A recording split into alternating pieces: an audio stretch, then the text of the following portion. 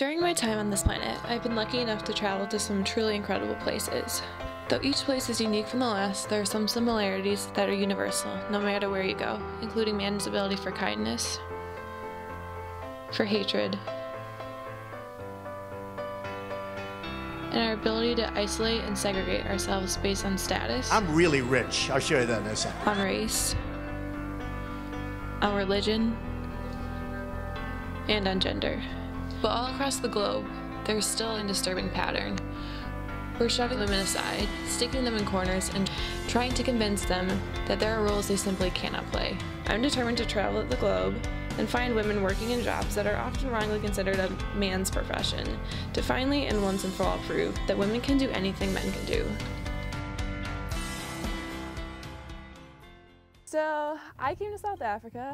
I've traveled the world, and I've noticed something that's very similar in a lot of different countries I've been to, which is that women are kind of often thought of as lesser than men. And so it kind of puzzled me, because you have all these like super awesome, super badass women doing all different things. And so I thought I'd come to South Africa and I'd look for one of the toughest jobs, in my opinion, which is a ranger, and find myself a female ranger, talk to her, kind of get her story, and yeah, just show that women are awesome and can do anything they want, and that female rangers are kind of the toughest of the tough out there. It's my first day. I just got to bush camp. It's lovely here. I'm really hoping to find some female rangers. I feel like they'll be around. The first interaction I'll have with them will be at dinner time, and when all the rangers come together and they serve us dinner. So I'll head to dinner and I'll see if I see any female rangers. I got here and I was searching for a female ranger, and I got to the dinner line and there weren't any. It's all men up there, so there isn't a female ranger here.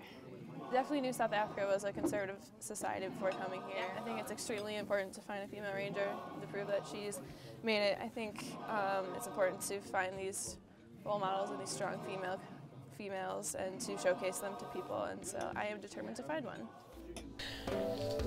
So I was pretty bummed that I didn't find any female rangers the night before, but I was not going to let that deter me. So I headed out the next day with my guide Ryan. I just discovered that Scotia does not have any female rangers, which is a bummer, definitely. When was the last time you worked with a female ranger? When was the last time there was one here?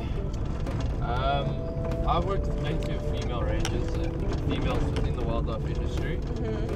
But at Scotia, the last time I worked with a female ranger was in 2014. There definitely is a lack of females, I would say.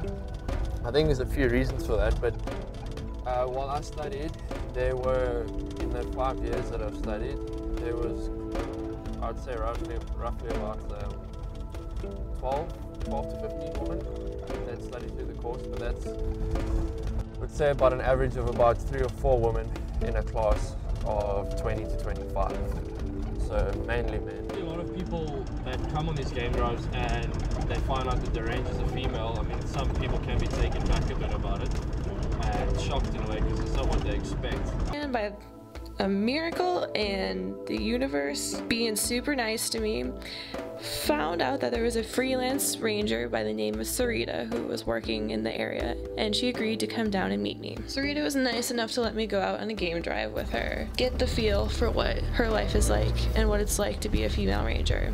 What's your favorite part about being a ranger? Sure, yeah, Maggie, that's a difficult question, meaning that, yeah, you've got the animal part and you also have got the human part. So yeah, you know, it's meeting lovely people. You know, obviously the wildlife. You know, we are doing a job showing other people the animals, where other people pay lots of money, you know, to come to Africa to see the animals. So, and I also think seeing the animals and the unexpected, seeing new behavior often, you know, you sometimes think, okay, I've seen it all, but no, definitely super cool and super inspiring to see Sarita in her element.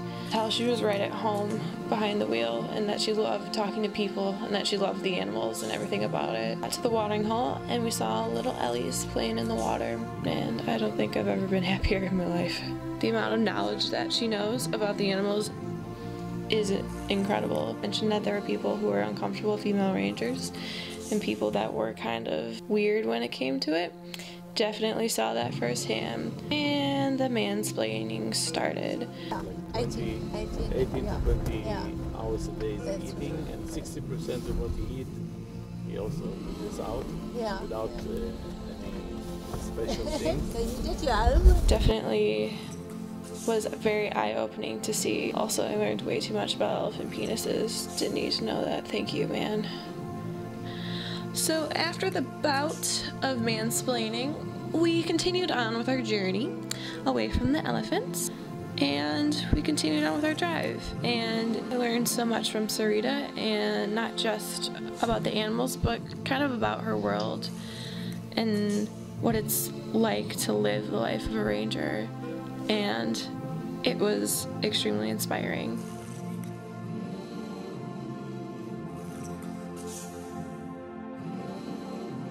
You know, you're very strong, very capable.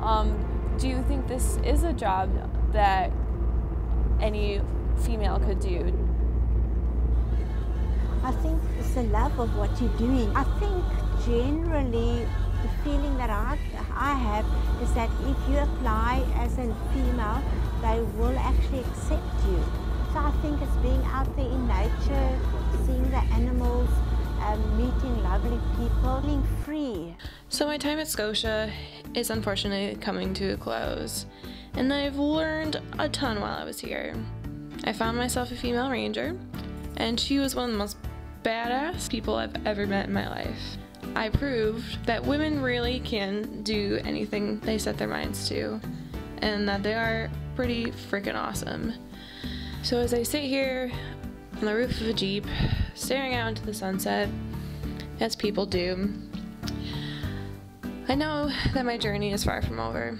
I know that there are more places to go, more people to see, more women to talk to, and jobs to discover.